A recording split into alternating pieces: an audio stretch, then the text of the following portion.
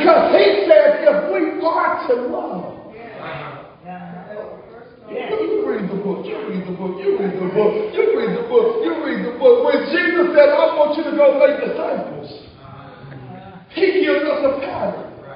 He said, in Jerusalem, in Judea, into Samaria, and then to the othermost parts of the earth. That love or charity begins.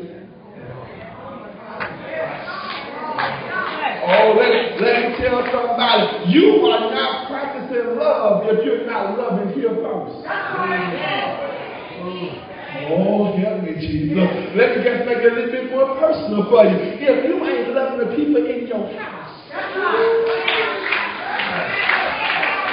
See, some of us major loving everybody but the people we with every day. Oh, y'all want to look at me funny? Go ahead, get your stones thrown. God's going to block me. Go ahead and put your steel-toe shoes on. We about to go for a ride for the next 19 minutes. See, we got to stop being hypocrites. We want everybody to be happy, but we ain't doing nothing to make the people around us happy. We want everybody to think like we got it all together and we're the most messed up, jacked up people that's around here. We got to find out that love is the answer. Say it loud. And I'm so proud that I don't smile and laugh at ignorance. I'm so proud. I don't entertain stupidity. I'm so proud that I can tell a young man that I know people are not to judge you by the way you wear your pants, but they will. I want to tell you that people are not to judge you by the way you wear their clothes, but they will. If they will, can I tell you it's time to pull them up? Can I tell you I'm sorry that people are not the way that they ought to be, but if you hang around certain folks, even if you ain't doing wrong, you're going to be judged right along with them, so you got to watch the company you keep. I'm going to say it loud, I'm black. Because I'm not something in the devil. Yes, sir. And tell somebody the truth. I wish I had some folks that would tell me the truth. I wish I had some folks that would tell some young people the truth. Can I tell you that I want to reach you from this pulpit before you hire me from the jail station. Yes, if somebody ain't like that, let me try that one more time. I want to tell you who you are from this pulpit, that you are a mighty man of God. You are a mighty woman of God. You can be whatever you want to be, but you can't hang out with everybody you want to hang out with. You can't do everything you want to do. You got to make a change somewhere. You got to be different.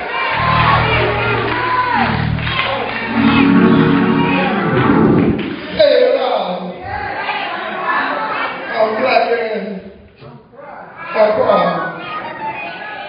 Say it loud that I may not have the nicest house. I may not drive the finest car. I may not have designer clothes. I may not have Louboutins on my feet. I may not have Versace on my back. But when you see me, you're going to see a man that loves himself. You're going to see a man that says, I know who I am.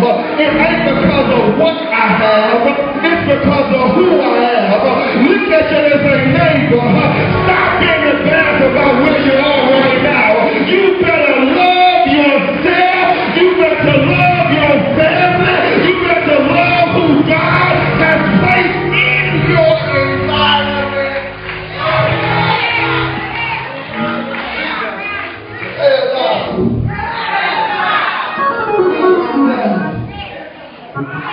And I'm fine. I don't care if you're not 36, 24, 36. If you know the song I'm talking about, only if you 5'3". I don't care if you don't look like the model in the magazine. Oh, help me, Holy Ghost. Can I preach this thing right here? I don't care that you don't look like Beyonce. She got all that stuff going on in her life. But you got to know I look good just the way I am. When God made me, He made the Holy Ghost. He made somebody special. And if you can't see it,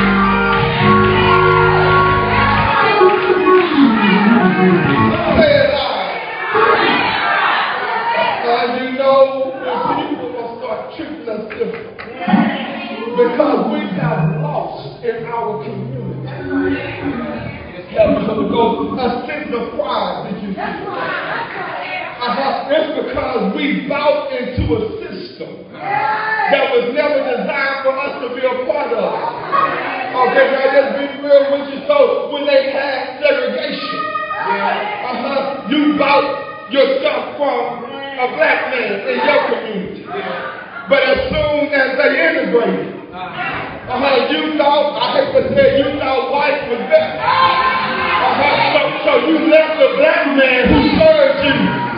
Tell me, Holy Ghost, when nobody else would. And you said, I want to go downtown, but I want to go where they are. And now your community's a mess. But I got to tell somebody, it's time to invest right here in our own community. It's time to build up our very own.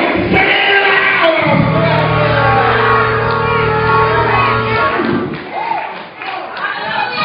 Thank God for immigration and the things that it did. But let me tell you part of the problem with the school system. When they first integrated, can I just talk to you? See, when they had those segregated schools, I know you didn't have the best books. I know you didn't have the best facilities, but you had PhDs in the classroom. Oh, help me, Holy Ghost. You had the very best black teacher, help me, Holy Ghost, right in the classroom who had a vested interest in educating these black kids. And you wonder why your kids ain't learning today. Because they don't. They got nobody around them who's trying to invest in them to tell them you can do it, you can make it, you can achieve if you do it. Say it loud. I'm black. And I'm proud. See, we had a generation of preachers at one time who cared about the people they raised more than they cared about themselves. Oh, can I just be real with you? We had a generation who would speak truth to power. Even though it would not give them much money in their pocket. Even though it did not give them the key of the city. It did not give them the seat at every table. But they would stand up before God's people and tell God's honest truth about a situation. But now today, we ain't got many preachers. We got a bunch of entertainers.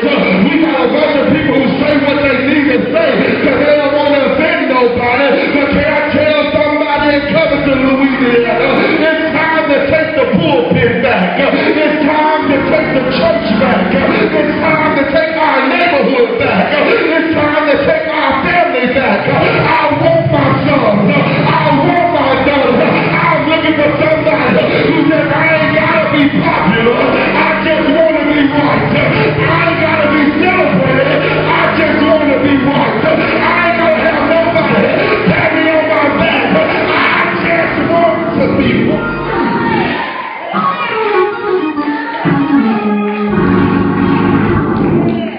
Because this kind of message don't get me to City Hall. I'm black. And I'm proud. This kind of message don't get me invited to the private meetings. Oh, you know they got some, Can I just testify for a minute? I really don't have much use for preachers. They really get on my nerves. Because preachers aggravate me because in my jurisdiction, based on last night, my friend had a chance to become judge. But the ones who say they love black folks, I'm talking about the ones ones who stand right here. I'm talking about the ones who get up talking about we need a change in Tesla Hope Paris. We need a change in Elizabeth Paris. But as soon as somebody threw a couple of dollars their way, they said,